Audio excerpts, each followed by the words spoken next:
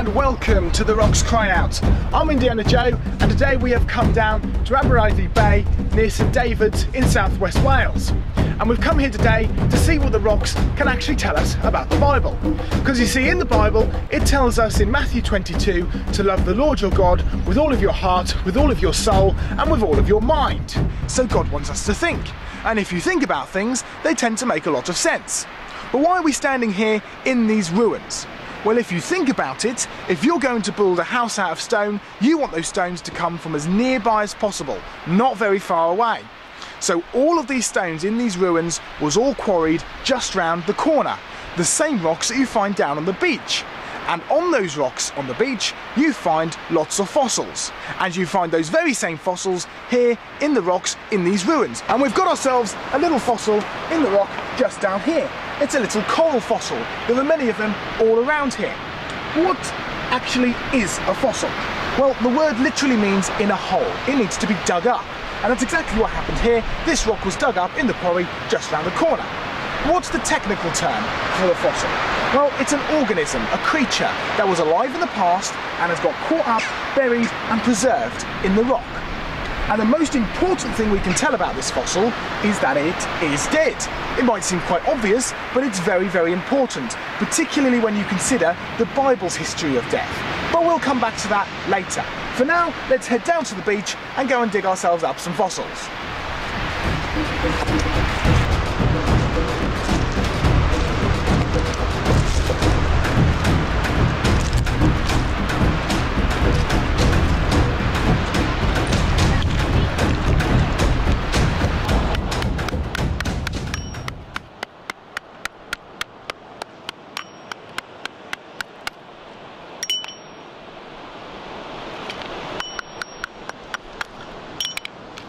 There we are, look at these. These are graptolites. Now, we don't know a lot about them because they're extinct, they're not alive anymore. But what we do know is that they were small, floating corals in warm tropical areas. But remember the point that I made earlier. What is the one thing we know about these fossils? They're dead. It's quite simple, but it's very important, because remember the Bible's history. According to the Bible's timeline, at what point did death enter the world? And you find that in the Bible, it clearly states that death only came about after Adam sinned. Therefore, these fossils, according to the Bible's logic, had to be formed after man was on the planet, after Adam sinned. And that puts you at conflict with most of secular science, because they teach that these creatures were alive a long time before man came onto the planet, almost 500 million years before man came onto the planet. But what actual evidence is there for that? What evidence is there for the millions of years, and where did the idea come from in the first place? So we've been walking along here collecting these fossils. There are literally hundreds of these graptolite fossils all around. You just have to go and pick them up. They're also known as tuning fork graptolites because of their shape. It's quite an inventive name. But what rock are these fossils in, and what is this rock all around us? Well, it's actually known as Ordovician limestone.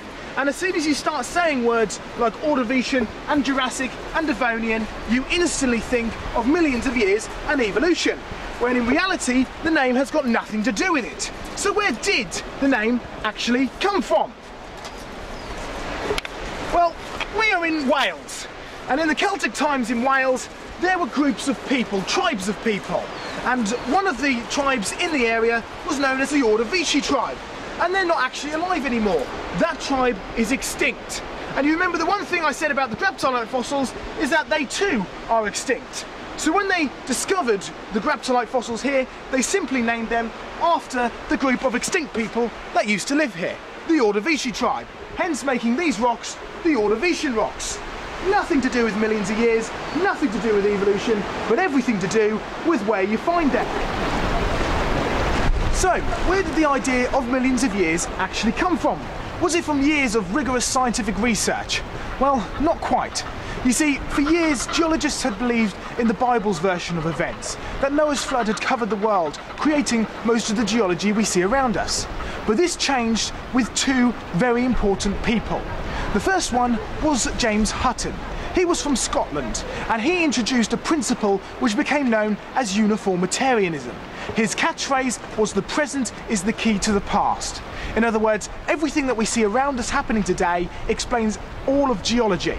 So if you see slow erosion from the tides, that means that all throughout history slow erosion happened. If we see slow deposition from lakes and rivers, that means throughout all of history the rocks had been laid down very, very slowly. It never really took off until our second person came onto the scene.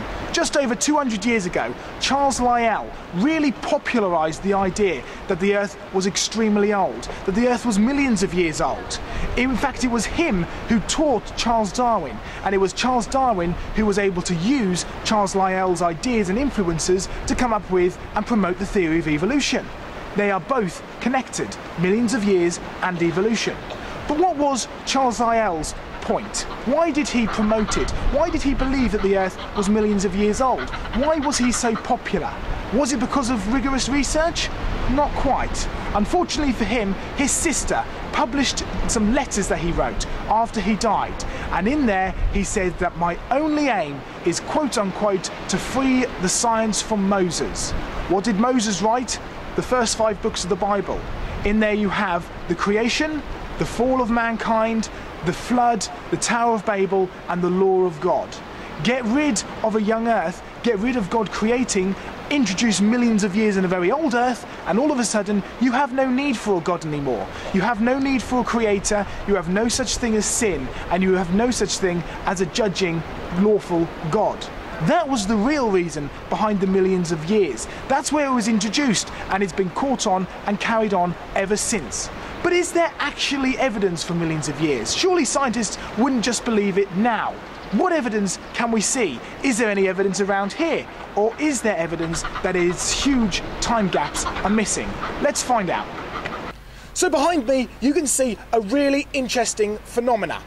To this side of me, you can see the dark black slates, the shales. Now, these are Ordovician. Remember from what we said earlier, Ordovician was named after the extinct tribe of people that used to live here, just like the extinct fossils. But to this side of me, you can see the brown and grey rocks. These are Precambrian.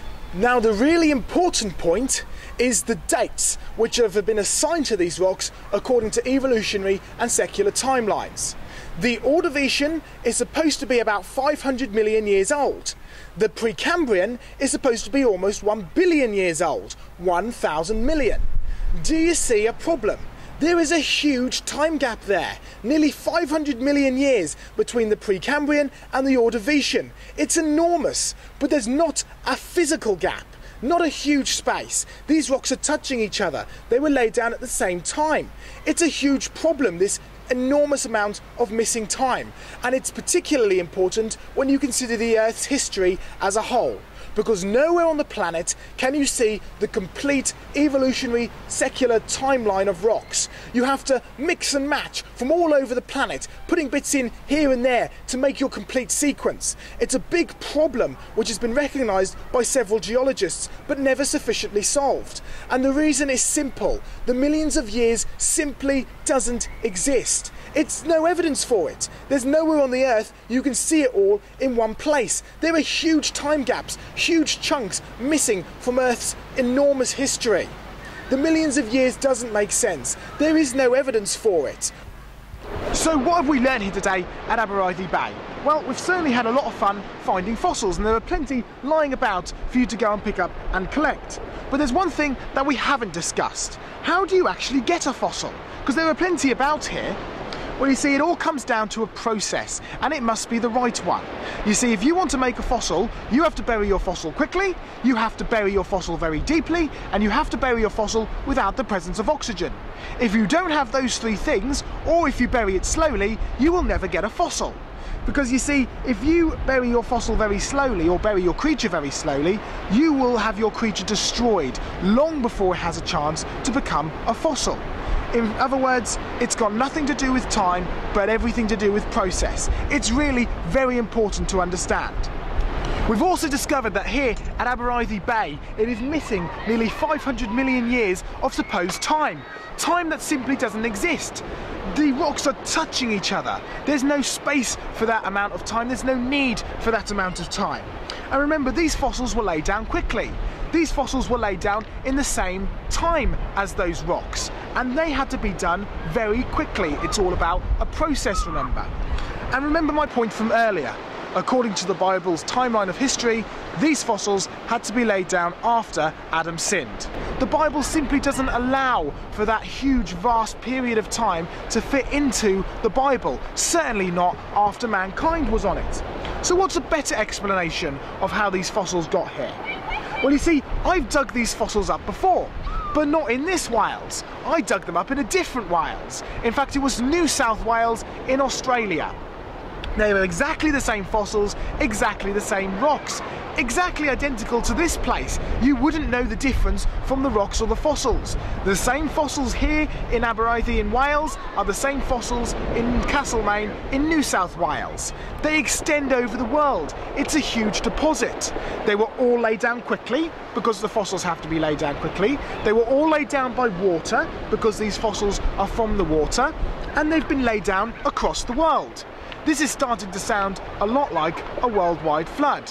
In fact, a worldwide flood explains it much better than the millions of years, particularly when there's no evidence for them. They've been mashed together from all different places all over the planet. There's no direct place where you can see all of those layers in one area. They're constantly missing huge amounts of time, just like we see here, nearly 500 million years of supposed time. If you want to find out more about the research and work we've been doing in places like this around the world, go to www.creationresearch.net. Make sure you get the accompanying booklet to this presentation so you too can come down and find your own fossils here at Abereiddy Bay. Until next time, I'm Indiana Joe, goodbye, God bless and happy hunting.